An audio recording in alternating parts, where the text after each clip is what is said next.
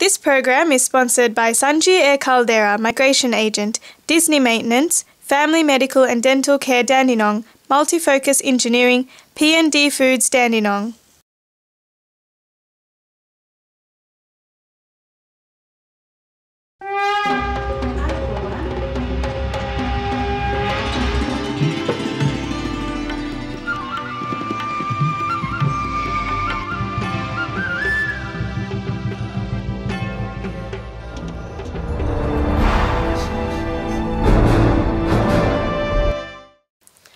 අයිබෝවන් අද Pearl of Lanka වැඩසටහන තුළින් ඔබ හමුවට පැමිණෙන මම ලෝචනා වික්‍රමසේකර. මම මාල්ෂික ප්‍රනාන්දු. ප්‍රථමයෙන් ඔබේ රසාස්වාදය සඳහා අපි ගීතයකට යොමු වෙමු. First, for your entertainment, we bring you a music video. ඉරසඳ පාන විල කුතැනද තුන් හිරියා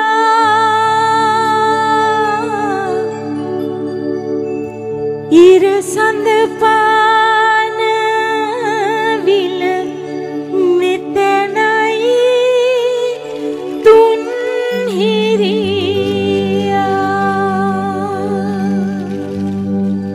පන්නන් කරන අංගනෝ කාටත් පිරියා මට පෙදුරක පන් දිනවද තුන්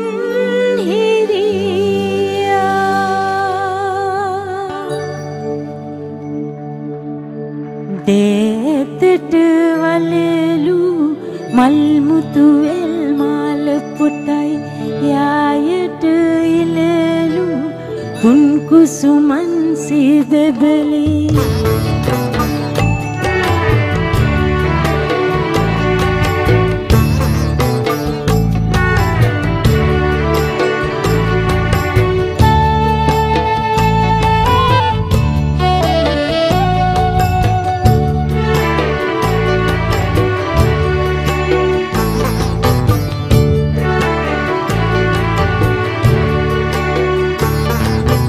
දේතට වලලු මල්මුතු වෙල් මාල පොටයි යායට ඉලලු කුංකුසුමන් සිබබලි ගීරස කනලු වන්සනකින් මන් පිනවයි ලාලිත රුසිරු සුන්දර සංසුන් ගමනයි දේතට වලලු මල්මුතු වෙල් මාල පොටයි යායට ඉලලු කුංකුසුමන් සිබබලි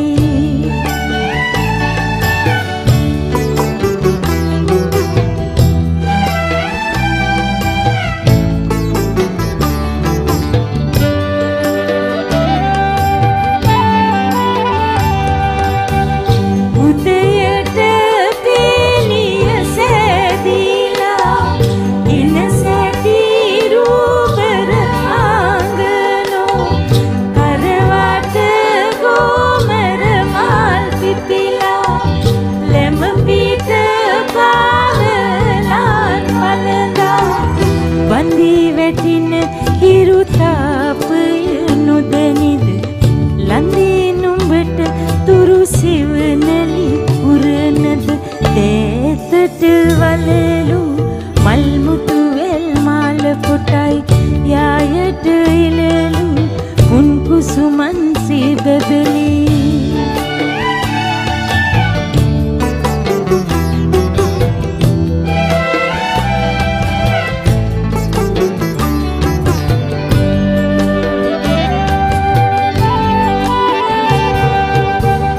ඉසවට සීලය දවකාලා ඉනවට ඔසරිය ඇඳලා උඹුරට සීරු විදසලා තරගෙට සීපද රෙව්දීලා අගී වඩන සිරින් සැදී නිලුමට රංගී බලන් සැරසින සැටි කදීමට දේතට වලලු මල් මුතු වෙල් මාල පොටයි යායට ඉලලු උන් කුසුමන් සීදබලි ගීරස කනලු වන්සනකින් මන් පිනවයි ලාලිත රුසිරු සුන්දර සංසුන් ගමනයි ලාලිත රුසිරු සුන්දර සංසුන් ගමනයි ලාලිත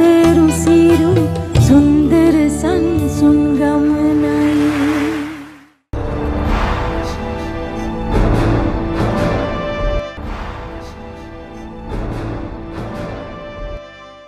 මීළඟට අපි ප්‍රතිභා වින්දන විශේෂාංගය වෙත යමු. කුඩා දරුවන් සමගින් කුඩා දරුවන්ගේ හදවතට සමීප වෙලා හදවතට කතා කරමින් වැඩසටහනක් මෙහෙයවනවා කියන කාර්යය ඊටාත්ම අසීරු කාරණයක්. නමුත් ඒ අභියෝගයේ ජය ගනිමින් බෞද්ධ මාධ්‍ය ජාලය ඔස්සේ සිත්මල් සුවඳ යන සිතට ඊටාත්ම ලස්සන නමක් සිතට සමීප වෙන නමක් සිත්මල් සුවඳ වැඩසටහන තුලින් කුඩා දරුවන් අමතන ඊටාත්ම තැන්පත් ඊටාත්ම යහපත් ශාන්ත කාන්තාවක් සමග තමයි අද අපි ප්‍රතිභා වින්දන තුලින් කතා බහකට යොමු වෙන්න හිතාගෙන ඉන්නේ. ඒ තමයි බෞද්ධ නාලිකාවේ සිත්මල් සුවඳ ළමා වැඩසටහන මෙහෙයවන එහි නිෂ්පාදිකාව වන සංජීවනී රත්නායක මෙනවිය. අද ප්‍රතිභා වින්දන තුලින් අපි අයව පිළිගන්නේ මෙල්බන් නුවර සිට නම් නොවේ. ඒ කොළඹ අපේම මව්බිම වන ශ්‍රී ලංකාවේ කොළඹ නගරයේ ඉතාමත්ම සුද්ධ භූමියක සිටයි. ඉතින් අපි අයව ආදරයෙන් පිළිගනිමු. ආයුබෝවන් සංජීවනී. ආයුබෝවන්. ඉතින් ඇත්තටම මට අද හරිම සතුටුයි අපි මෙල්බන් නගරයේ ඉඳලා රුවන්දොර විවර කරමින් අපේ ශ්‍රී ලංකාවේ කුඩා දරුවන් සමග සහභාගී වෙනවා. ඔබ කුඩා දරුවන් මෙහෙවනවා ශ්‍රී ලංකාවේම සිට. ඇත්තටම අද ශ්‍රී ලංකාවේ තත්ත්වය බලනකොට මේ කුඩා දරුවන් මේ වගේ වැඩසටහන් වලට ඇද්ද බැඳ තබා ගැනීම ටිකක් අසීරු කරුණක්. එහෙම නේද? ඉතින් මම බොහොමත්ම සතුටටපත් වෙනවා පළමුවෙන්ම ලංකාවේ ඉඳිමින් මේ විදියට සිත්මල් සුවඳ වැඩසටහන පිළිබඳව කතා කරන්නට ඒ ඔස්සේ දරුවන්ට කරන කාර්යය පිළිබඳව කතා කරන්නට ඔබ ලබා දුන්න අවස්ථාව පිළිබඳව පුංචි දරුවන්ට මෙල්බන් නුවරේ ඉන්න මේ විදියට කතා කරන්නට ලැබීම පිළිබඳව පුංචි දරුවෝ ගස්වල පිපුණත් මඩ පිපුණත් ගොඩ පිපුණත් සුවඳ මල් සුවඳ වගේ ඔවුන්ට යහගුණ එක් කරගන්නට පුළුවන් නම් ජීවිතයට ලෝකේ කොහේ කොතන හිටියත් ඔවුන්ට හොඳ දරුවන් වෙන්නට හැකියාවක් තියෙනවා. ඔබ සඳහන් කර පරිද්දෙන්ම ලංකාවේ තියෙන තරඟකාරීත්වයත් එක්ක අධ්‍යාපන රටාවට යොමු කරන්නට දෙමව්පියන් දක්වන උත්සාහයත් එක්ක ඔවුන් දරන වෑයමත් එක්ක දරුවන්ට තියෙන නිදහස ටිකක් ගිලිහිලා ඔවුන්ගෙන් යනවා. මේ ගිලිහිලා යන නිදහස ඔවුන්ට ලබා දෙන්නට ඔවුන්ගේ ජීවිතයේ තියෙන යහගුණ වැඩි වර්ධනය කරන්නට උසස් අධ්‍යාපන රටාවකින් යුක්ත දරුවෙකුම පමණක් නොවේ යහගුණ දම් වලින් පිරුණු දරුවෙකු බවට පත් කරීමේ අරමුණෙන් තමයි සිත්මල් සුවඳ ළමා වැඩසටහන බෞද්ධ මාධ්‍ය ජාලය ඔස්සේ අපි දියත් කරන්නට යෙදෙන්නේ. ඒ සඳහා ලංකාවේ විවිධ ප්‍රදේශ නියෝජනය කරමින් විවිධ දහම් පාසල් නියෝජනය කරමින් ළමයි සමූහ වශයෙන් සහ තනි ඒක පුද්ගල සමහර විට නර්තන අංගයන්ගෙන් ගායනාංශයන්ගෙන් තරඟවලින් ජයග්‍රහණය කරපු දරුවන්ට අපි අවස්ථාව ලබා දෙනවා. ඇත්තටම අද මේ ශීඝ්‍රයෙන් වෙනස් වෙමින් යන සමාජ රටාවක ඔබ බාරගෙන තියෙන ඔබ කරන ක්‍රියාව මිල කළ නොහැකි ක්‍රියාවක් කියලා මම නම් හිතන්නේ. මොකද තරඟකාරී සමාජයක මේ වගේ දෙයක් කරනවා කියන එකත් අභියෝගයක්. ඇත්තටම මට දැනගන්න ලැබුණා ඔබ ළමා පෞරුෂ වර්ධනයට ළමයින්ගේ සාහිත්‍යමය රසය දියුණු කරන්න මේ පොත්පත් ග්‍රන්ථකරණය දෙන ලේඛිකාවක් කියලා. ඔබේ නිර්මාණ ගැන පැවසුවොත්. මම මාධ්‍ය ශාස්ත්‍රයට මුලින්ම එන්නේ මුද්‍රිත මාධ්‍ය මගින් තමයි දරුවන්ට ලිවීම තුලින් ඔවුන්ට කුඩාම වයසේ දරුවන්ට අධ්‍යාපනික විදියට වැඩපොත් නිර්මාණය කරමින් තමයි MD ගුණසේන සමාගමත් එක්ක තමයි මම මූලිකව ළමයි අරමුණු කරගෙන පොත් පෙළක් නිර්මාණය කරන්නට යෙදෙන්නේ. ඉන්පසුව පාට සපත්තු, පාට කරමු, විනෝද වෙමු, සෙල්ලම්ගේ ඉගිල ගිහින් කියන මේ ළමා කෘති කරමින් දරුවන්ට මුද්‍රිත මාධ්‍ය ඔස්සේ කතා කරන්නට ඉඩ අවස්ථාව ලබා ගන්නවා. ඒ අත්දැකීමුත් එකතු කරගෙන වැඩි වශයෙන් සිත්මල් සුවඳ වැඩසටහන සඳහා ලේඛිකාවන් කැඳවා ගනිමින් ඔවුන්ගේ අත්දැකීම් බෙදා හදා ගන්නට ඒ නිසා මට ඒ පිළිබඳ අවබෝධයක් ලැබෙන තියෙන නිසාම ඉඩ අවස්ථාවක් ලැබිලා තියෙනවා.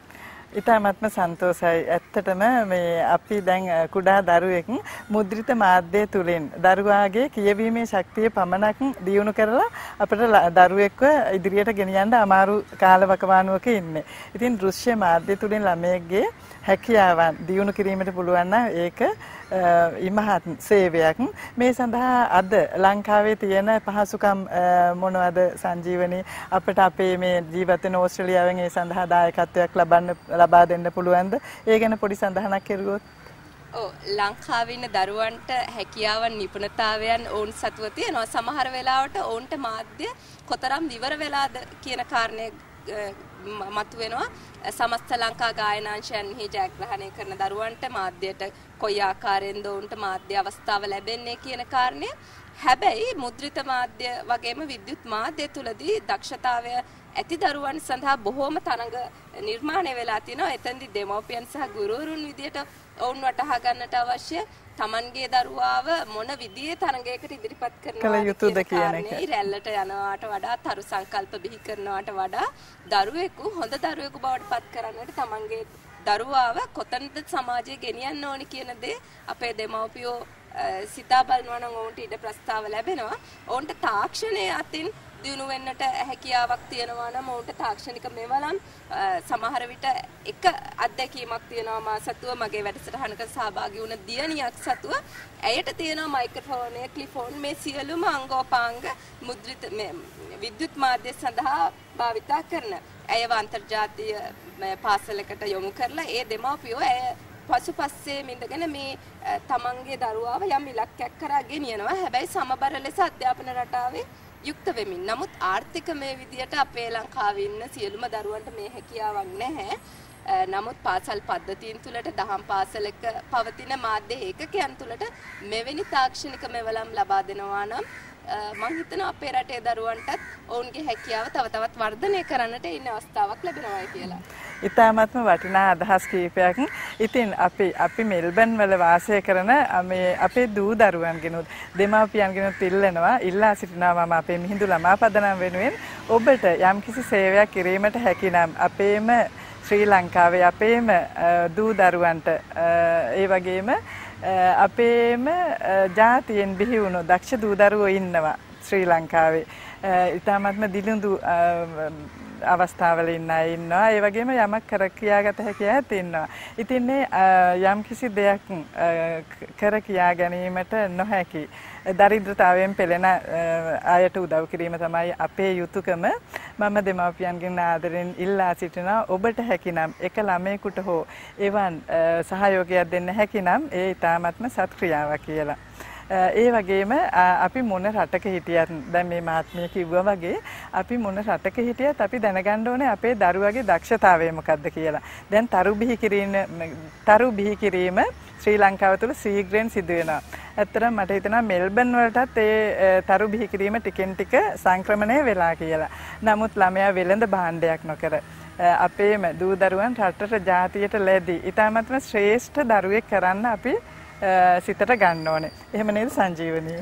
ඒක තමයි වෙන්නටත් අවශ්‍ය. ඒ නිසායි මම බෞද්ධ අමාත්‍ය ජාලයත් එක්ක සම්බන්ධ වෙලා දරුවන් වෙනුවෙන් සිත්මල් සුවඳ වැඩසටහන දියත් කරමින් කරන්නේ. ඔබතුමිය මෙල්බන් නුවරේ ඉඳලා රුවන්වැලි ඔස්සේ බෞද්ධ අමාත්‍ය ජාලයත් එක්ක සම්බන්ධ වෙලා මේ දරුවන් වෙනුවෙන් කරන්නේ. ඔබතුමිය සඳහන් කර ආකාරයටම අපි මේ තරගකාරී පරිසරයේ තෝරා බේරාගෙන දරුවාගේ තැන මොකක්ද, දරුවා සිටිය යුත්තේ කොහෙද, දරුවාට ළමයිගේ තියෙන ඒ සිතිවිලිම දායාද කරලා ඔවුන්ව වැඩිහිටියෙක් බවට ළමා වියේදීම පත් නොකර කොහොමද ජීවත් වෙන්නේ කියන කාරණය දෙරටේම දෙමාපියන් විදියට කල්පනා කරනවා නම් මම හිතනවා අපි මේ කතා බහ කරපු දේවල් වලින් හොඳ ඵලයක් නෙලා ගන්නට හැකියාවක් තියෙනවා කියලා. හරිම සන්තෝෂයි. ඉතින් සංජීවනි අද මම ශ්‍රී ලංකාවට පැමිණි මේ සුළු කාලය තුල අපේ ප්‍රතිභා වින්දන වැඩසටහනට සමගින් සහභාගී වී ඉතාමත්ම වටිනා අදහස් කීපයක් අපේ මෙල්බන් ජනතාවට තිළින කිරීම පිළිබඳව ඔබතුමියට ගොඩාක් ස්තුතිවන්ත වෙනවා.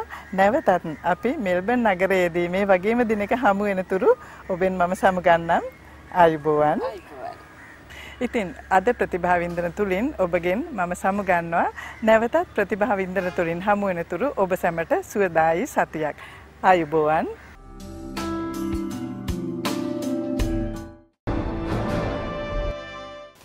මීළඟට අපි ශ්‍රී ලංකාව පිළිබඳ වාර්තාමය වැඩසටහනකට යමුමු. Next, we bring you a documentary about a beautiful place in Sri Lanka.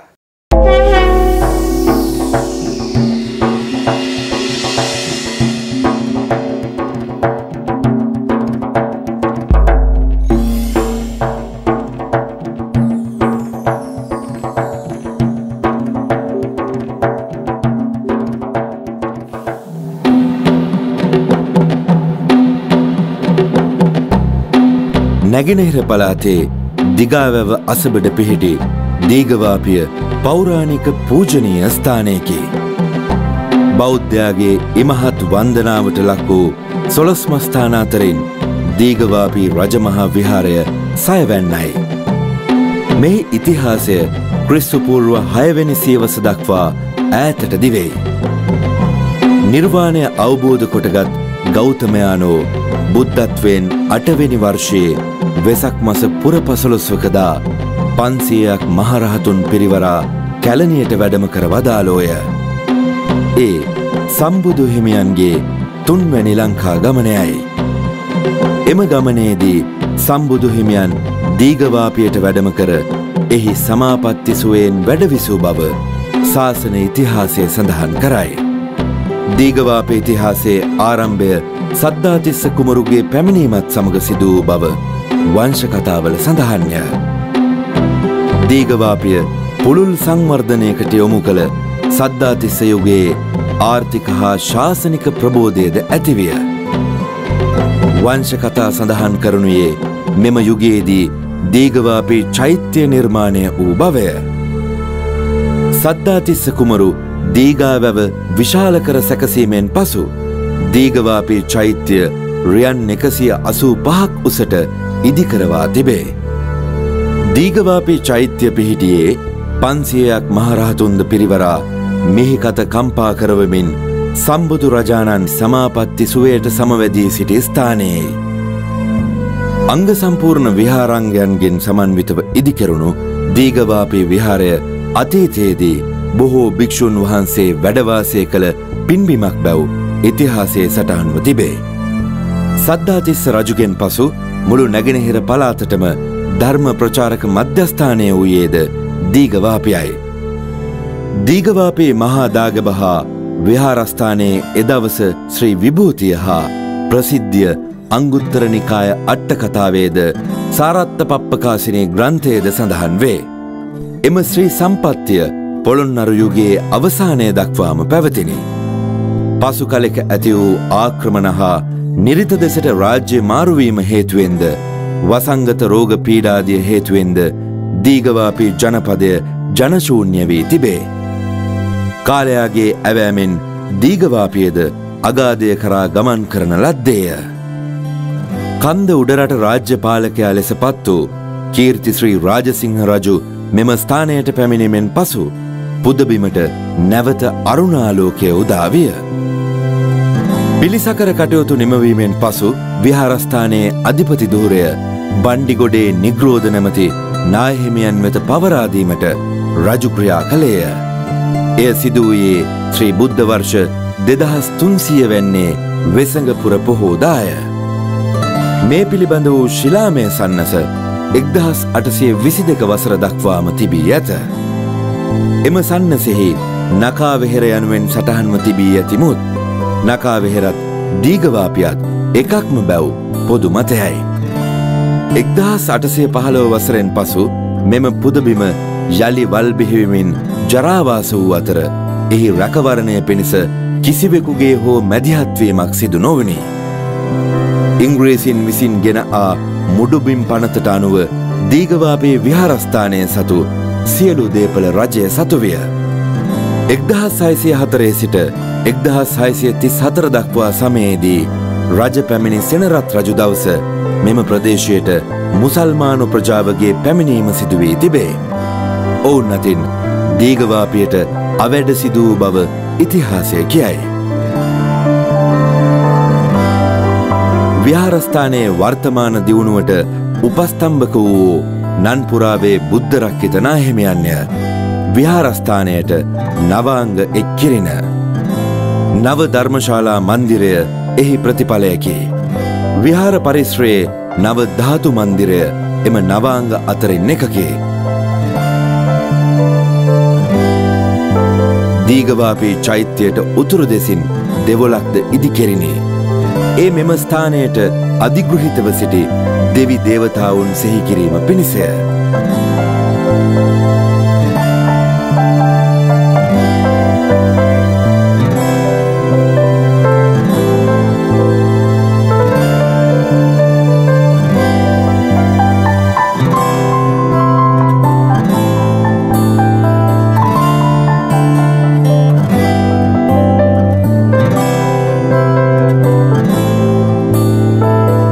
දීඝවාපී චෛත්‍යයේ බටහිර වාහල්කඩ දෙසින් පැවති බෝධීන් වහන්සේ වෙතින් පැන නැගුණු බෝධි අංකුරය අද සුවිසල් බෝධි වෘක්ෂයකි.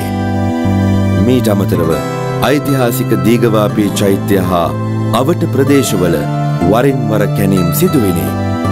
එහිදී සොයාගන්නා ලද පුරාවස්තු රැසකි. මෙම නටබුන් වලට අමතරව දීඝවාපී අවට අක්කර 11,000ක් පුරා නටබුන් විසිරී ඇති බව පුරාවිද්‍යා සමීක්ෂණවලින් තහවුරු වී තිබේ. ඓතිහාසික වටිනාකමින් යුත් පූජනීය ස්ථාන රැසක්ද දීඝවාපී රජමහා විහාරය ආශ්‍රිතව පිහිටා ඇත.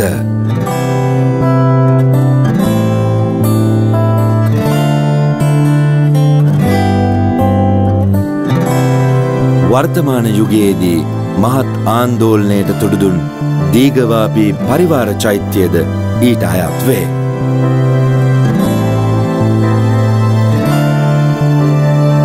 මෙයින් කලෙකට පෙර සංවර්ධන කටයුත්තක් සඳහා ඉන් එක් පරිවාර චෛත්‍යයක් පොළොවට සමතලා කෙරිණි.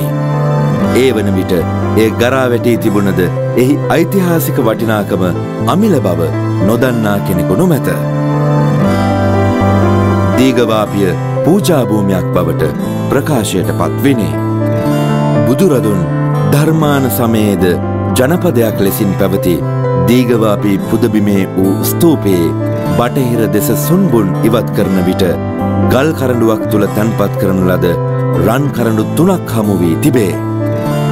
රන් තහඩු දාගැබක ස්වරූපයෙන් හැඩගස්වා තිබූ එහි එක් කරඬුවක රන් තහඩුවේ ලිඛිත ලිපියක් විය. නාග මහරජුගේ පුත්‍ර මලිතිස රජුගේ රන්දාගැබ යන්න එහි අරුතයි. මුළු මහත් ලෝකය සදහම් මෙලියෙන් බබලෝමින් එරන්දාගැබ දිලෙන්නේය.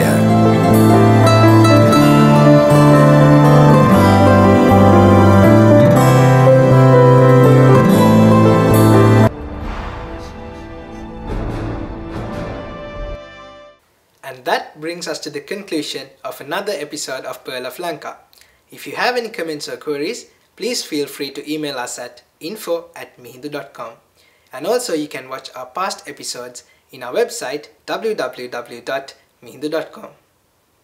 සුන්දර අඩහෝරාවක් ඔබේ නිවසේ රැඳී සිටි අපි අදට සමුගන්නම්. නැවත හමු වෙනතුරු ආයුබෝවන්. This program is sponsored by Sanjeewani Caldera, Migration Agent, Disney Maintenance, Family Medical and Dental Care Dandenong, Multifocus Engineering, P&D Foods Dandenong.